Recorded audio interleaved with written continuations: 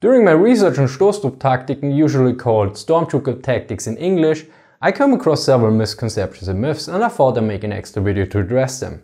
So let's get started. At number 1, they were developed by General von Hutier. Now what is the background for this? In 1918, during the German Spring Offensive, the Kaiserschlacht, the Germans advanced several miles in a matter of days, and this was rather unheard of for quite some time on the Western Front, especially since the Germans since mid-1916 were basically on the defensive all the time.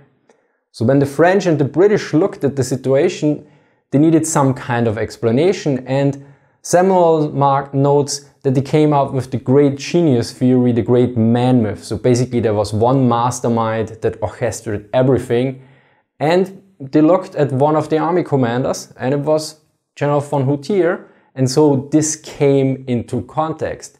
The problem is, those tactics were mostly developed by junior officers and also locally. So they were developed very differently, not from one genius at the top, but from direct experience on the front line. So in other words, it was basically just one excuse. Which brings us to myth number 2. The Stormtrooper tactics were developed secretly in the East. Now this goes hand in hand with the von Hutier myth. Basically there's some explanation why the Germans could suddenly advance so rapidly. And it was usually, an unusual example was the Battle of Riga from 1917, where the Germans had a major success. But if you look closer at the battle, it happened mostly on the operational level, the important aspects. And another point is that some authors point out the Stormtrooper tactics had very little influence on the battle, and that it was basically classical warfare on the Eastern Front from the very get-go. Ludendorff also notes that basically on the Eastern Front we could fight like we trained basically before the war, of course with some adaptations, but for the most part the Stormtrooper tactics were needed for the Western Front stalemate, not for the Eastern Front. Now the question is, if it didn't happen on the Eastern Front and it wasn't von Hutier, maybe it was a Frenchman? Which brings us to myth number 3, that Laffargue invented the Stormtrooper tactics. Now here initially there's some evidence. In 1915 he wrote the pamphlet, The Attack in Trench Warfare, and it got into the hands of Marshal Foch, and it was published commercially in 1916. So the Germans could get their hand on it because it was basically publicly available. The problem is, the Germans also released several publications, and some predate the works of Laffargue.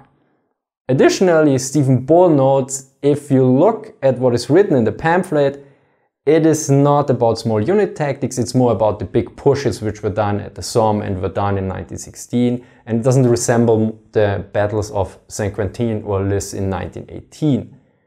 So now very important here, before you take out your Pickelhaube and Bratwurst, wait for it. Basically all these tactics were influencing each other all the time. Often they quoted each other in the manuals and everything. So each side looked at the development of the other side and reacted to each other.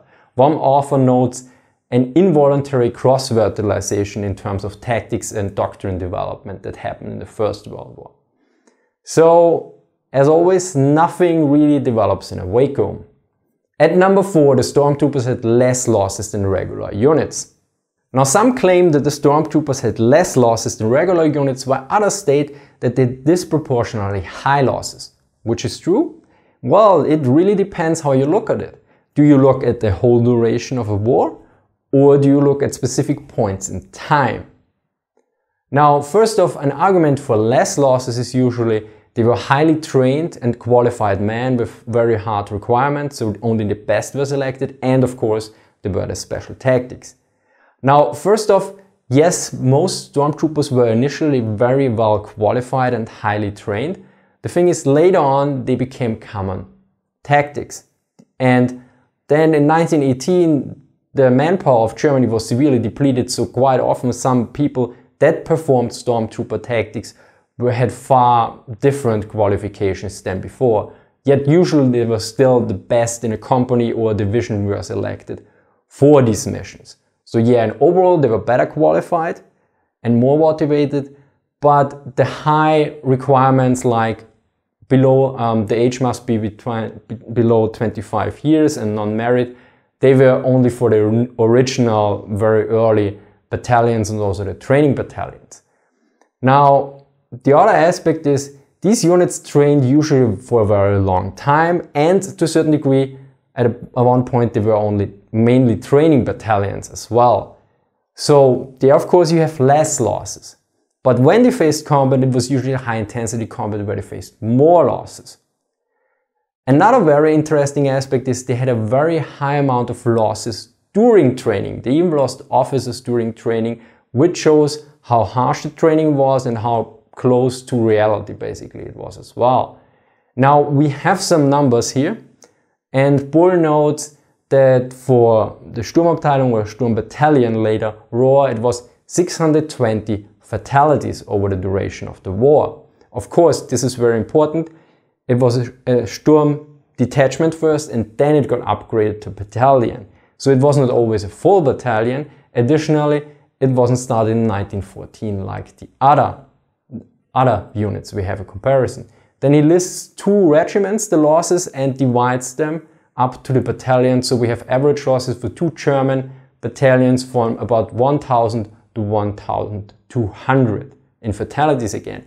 And he also looks at a British battalion, which had 729 killed in action and missing in action. Some of them returned from prisoners of war camp later on, but as you can see, the losses for the regular units are higher, but the problem is the Rohr unit was smaller, and of course it was also not developed in 1914, it was not ready.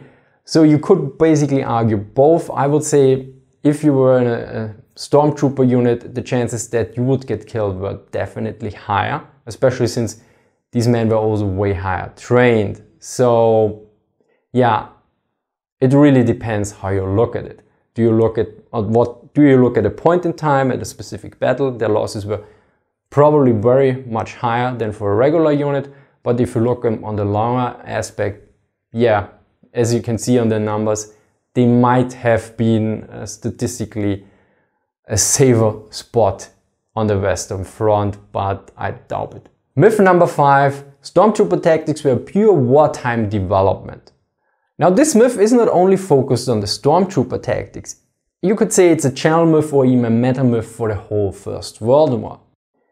Quite often people look back and state, oh, back then they were all idiots, they didn't know what they were doing, they were ignoring the developments, they didn't see the importance of the machine gun and of the artillery and other aspects. Now here's a very important part. I call this usually a hindsight warrior myth or a hindsight warrior point of view. You should not forget that these men usually were highly trained professionals, and they had usually quite a lot of combat experience, command experience, or other experience in that regard, general staff training and other aspects. So they were clearly not idiots for the most part of it, and afterwards, yeah, being in hindsight, everyone is way smarter, especially more like 100 years later. Now here, a very important aspect we need to consider. Information back then passed very slowly. If you compare it to nowadays, if I want to know how long a Gewehr 98 was, well, it takes me 5 to 10 seconds with a smartphone. A smartphone I can use probably like 50 to 90% of the planet and get the information instantly if I have cell coverage. So compare this to 1918 or 1914 or something. You had to go to a library to get a book or a field manual, somewhere that it is written down. This also means you need to know where the library is, when it's open, to find the book and everything around. So this usually would take you a few hours, if not days. The same is with all information transferred. I mean, we're especially talking here in some certain aspects about highly confidential information, so you couldn't pass it along so easily, but there was no email. Phone, yeah, still there, but most important stuff was in written form. So basically the development of everything back then, what nowadays can take probably minutes, back then could take days or even weeks or months. Everything was way slower. Now you could say, well, but if you really go fast, you can do it. I think you need to look at this way. You are going on a pedestrian walk and there are hundreds of people in front of you and hundreds of people behind you. Try to run. It's not gonna work because everyone else will in a way block you, not voluntarily, but because everything is so slow. So also the thinking and the whole approach to everything was way slower because there was no necessity and also no possibility to basically exploit it. So this was way before computers and way before the internet. I still had computers without internet. They were great machines, but compared with the computer, but nowadays if I have a computer without internet access, it's basically for me a typewriter or a piece of wood or metal more appropriately. So this is very different and you need to consider this, that basically back then everything was way slower. Now, let's get back to the Stormtrooper tactics. Ralf Raths, a German military historian, did his thesis about this and he looked at the regulations and publications from 1906 to 1918. And he basically states in his conclusion that nearly all except one development were foreseen already in the pre-war literature. Basically that the squad will become more important and the platoon and company less, that the NCO will be a combat specialist and more important, that strong preparations for an attack were necessary, so proper planning, that fire superiority would be very important, and other aspects. There was only one aspect which wasn't discussed thoroughly in the literature back then, and this was the change from the importance of the rifle to close combat weapons, and that the combat will be way fought in way close quarters. This was the only thing in the German literature which was not foreseen before the war, which also connects to the third myth, basically that nothing develops in a vacuum. So I hope you learned something new. Thank you for watching and see you next time.